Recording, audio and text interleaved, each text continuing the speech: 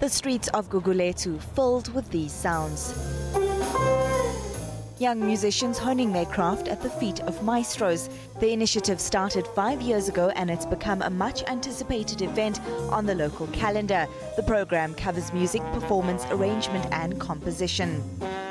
The form of this song, what I would call it anyway, is AABA. For these youngsters, opportunities to create their own masterpieces. When we're training learners, we train them to use music to interpret their life and their struggle. The initiative is facilitated by the prestigious US-based Berklee College of Music. Outstanding students are awarded bursaries to study overseas.